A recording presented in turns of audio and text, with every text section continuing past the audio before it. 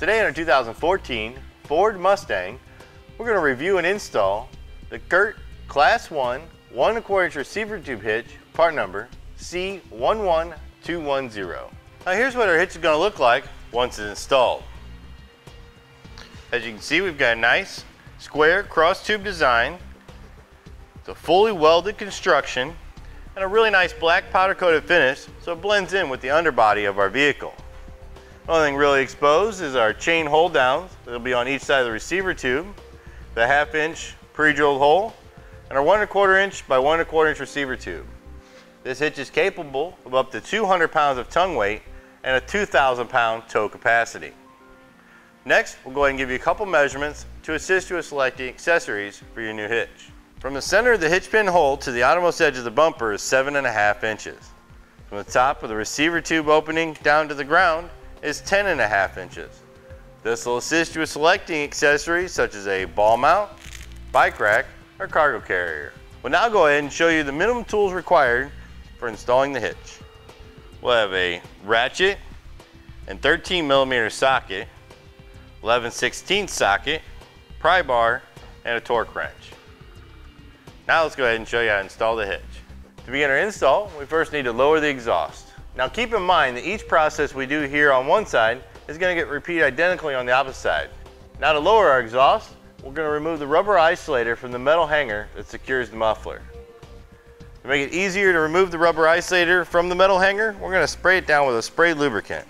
Then use our pry bar pliers to remove it.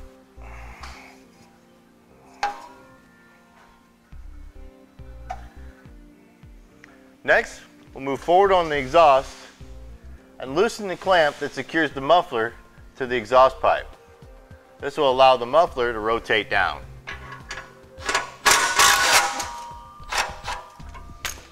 Now, once the muffler swings down and out of the way, here above the muffler is going to be a large round hole pre-drilled by the manufacturer. This will be the access hole to get our hardware into the frame and pull it into position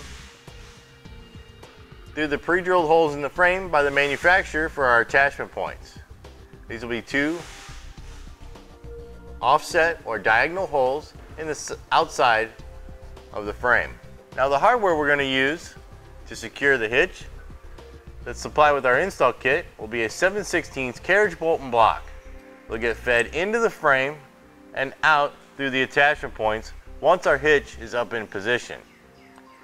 To get the hardware into the frame, we'll use a 7/16 pull wire that's provided with the install kit. And then once the hitch is in place and our hardware is pulled into position, we'll secure it with the 7/16 flange nut. Go ahead and start by taking our pull wire. We'll feed it through the attachment point and out the access hole.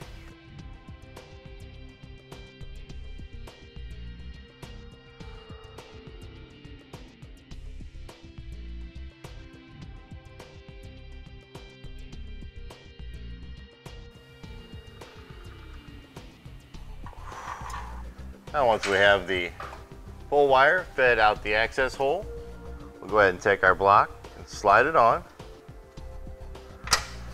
and thread the carriage bolt into the end of the pull wire.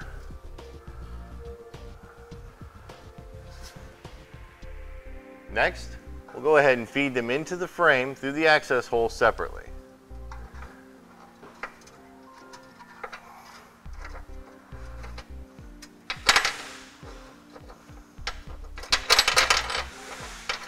Then we'll take our pull wire and pull them all the way out to the attachment point.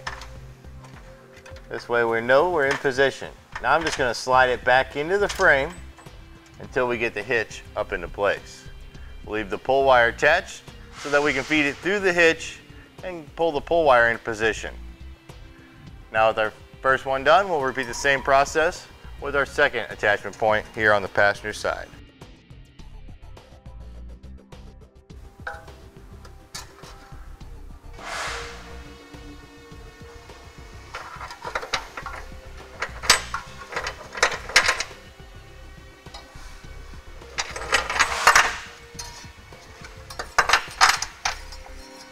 Alright, now with the passenger side prepped, we'll go ahead and repeat the same process on the driver's side.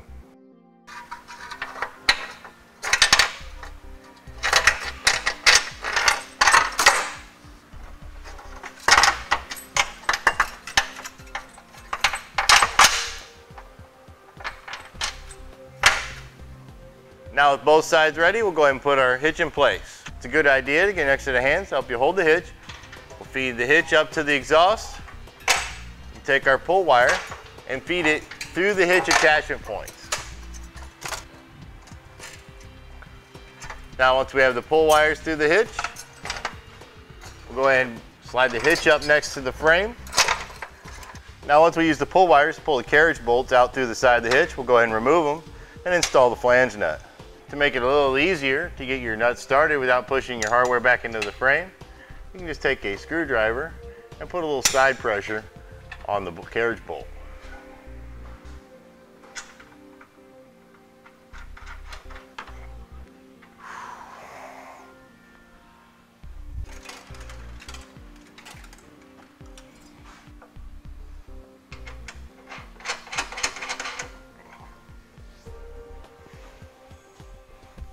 Now with all our hardware in place, we'll go ahead and tighten it down.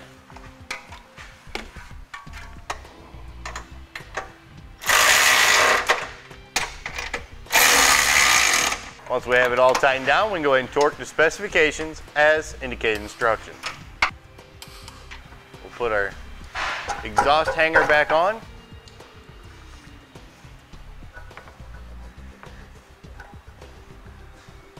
And then tighten down the clamp. Now with our hitch tightened down, torque specifications, and the exhaust reinstalled, we're ready to hit the road. And that'll do it for the review and install of the CURT Class I 1 1/4 receiver tube hitch, part number C11210 on our 2014 Ford Mustang.